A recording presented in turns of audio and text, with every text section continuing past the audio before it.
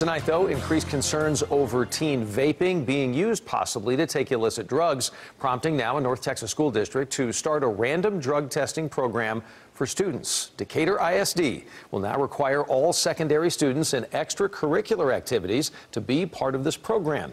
Jason Allen is getting us started tonight in Decatur. So some of the testing, I understand, is going to start in the next couple of months, correct? Right, Doug, and that's going to be a pilot program this spring. It's going to be all voluntary to start. But then in the fall, any student that wants to play out here on this field, any student that wants to be in the band out here, any student that wants to have a permit just to park the car at school will have to agree to these random tests. Anything extra school students in Decatur want to be part of is going to require an extra commitment of submitting to random drug testing. It will include students as young as the 7th grade and those in all extracurricular activities, from sports to speech to student government.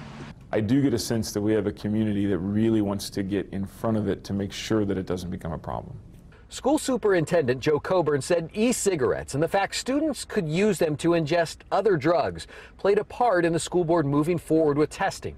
The district is expected to use a common 5-panel test, which looks for marijuana, opiates, amphetamines, cocaine, and PCP, and they are also planning to test for nicotine. And maybe now we've armed that child with the ability to say, you know what, I'm going to have to pass, and I've got a built-in, ready-made excuse that anybody in this social scene is going to understand. First positives would result in parent notification and counseling, not punishment or notifying state authorities or law enforcement. Additional positives would likely come with a penalty for sports and other activities, which parents we talked to approved of. Kind of like saying no pass, no play. If you don't pass, drug testing, you can't do that. So I mean, that's awesome. I support it.